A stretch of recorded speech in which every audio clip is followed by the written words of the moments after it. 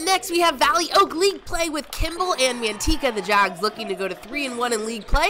Manteca trying for a 4-0 start. Noah Lyons with a gorgeous drive to the hoop there, and that's how this game gets started. Kimball responds. Benito Ruiz with a lobbing pass to Greg Thompson, 7-6 Manteca.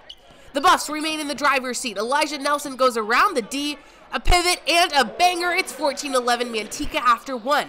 Now I know you're going to ask, so I'm just going to tell you right off the bat. This guy is 6'8", Jacob Sarmiento, aggressive on the boards and so fun to watch him work.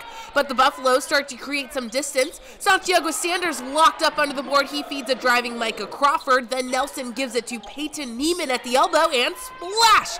29-22 Manteca at the break.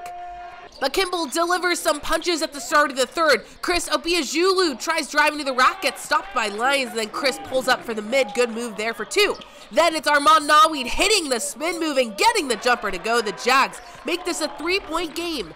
Ivani Gaeta going one-on-one with his man, throws up a shot, gets the foul for the 3-point play. This guy would lead Kimball in scoring on the night, Benito Ruiz with 12, but the Buffaloes take the momentum late. Gaeta grabs the rebound, Ivani drives up the baseline, and that is a beautiful finish with the reverse. Kimball gets close, but the Buffs never relinquish their lead.